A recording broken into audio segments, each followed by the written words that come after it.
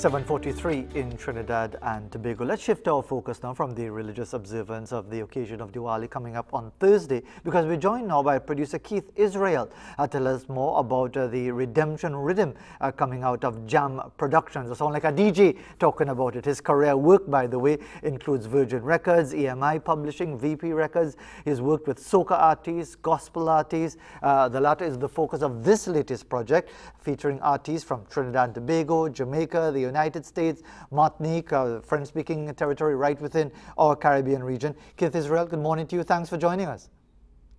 Hi, good morning, Fazeer. Thanks for having me. You're more than welcome. So tell us about the Redemption Riddim, and indeed, where can people access it? What is there a specific event that's happening? Is it online? What's going on here? Well, actually, the Redemption Riddim is a gospel-based rhythm, but it's a bit of a reggae style combined with the old style. Remember the days of telephone love, that type of thing? So that is combined with that and a little bit of modern day kind of vibe. And it's the first of its type really in gospel music.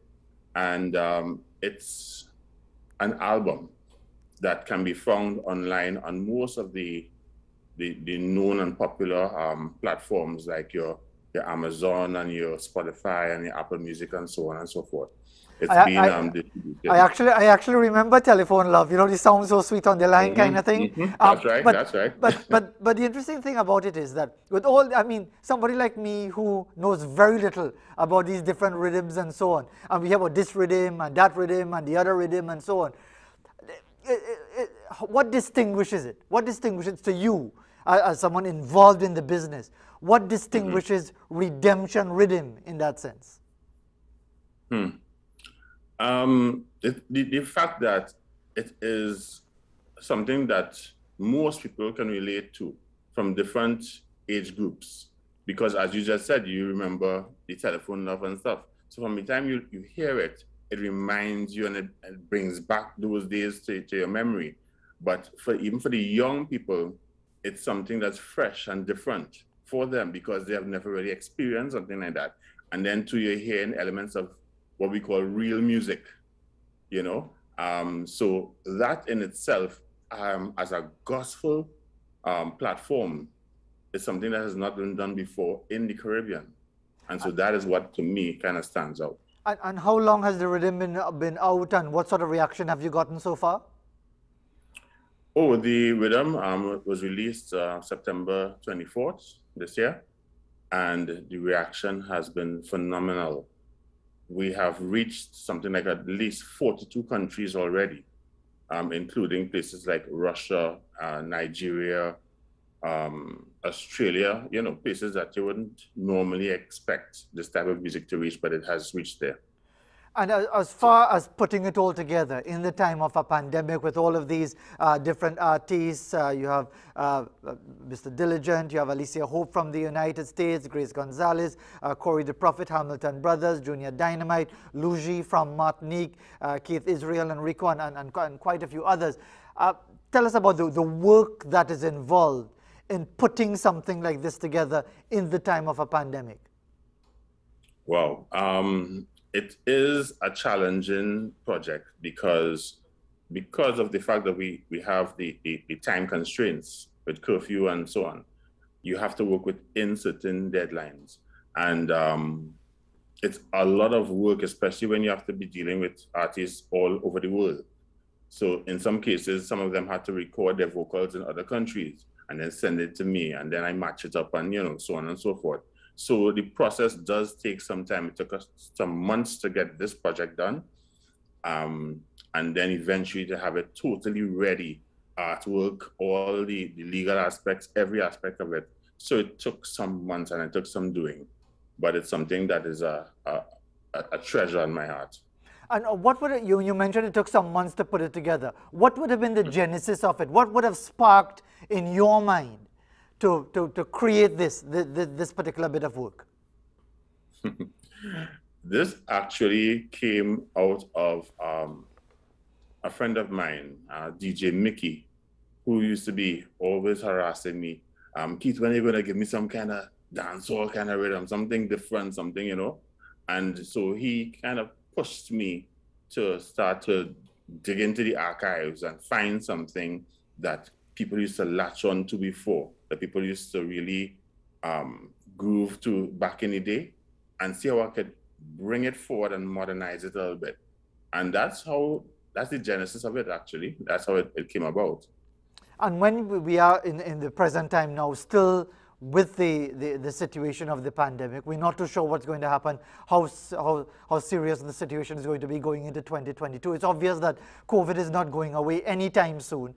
Has the use of the technology, the internet, social media, all of the various tools, Zoom and other platforms, is this something that you see going forward, even whenever we reach something that we could say is actually beyond the pandemic? Is this going to be the new way of doing things, of reaching out and creating new work?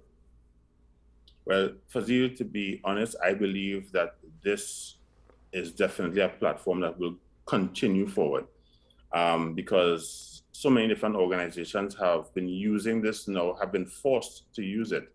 And they have also found that the returns have been quite great. The spread of listening audience has been tremendous. And I don't think under normal circumstances, I could have reached as far in different territories as I have now without this type of platform to utilize. So to me, definitely moving forward, this is something that we, and I'm sure many other organizations, will be using. So in a way, we had to say kind of thank God for the COVID, the pandemic, because it caused persons or forced persons to go into another area that they would not have normally delved into. And I suppose, sure, and I'll ask you to remind us as where people can access the Riddim before we conclude. But I suppose there's also, when you're talking about the entertainment business, is the issue of the audience interaction.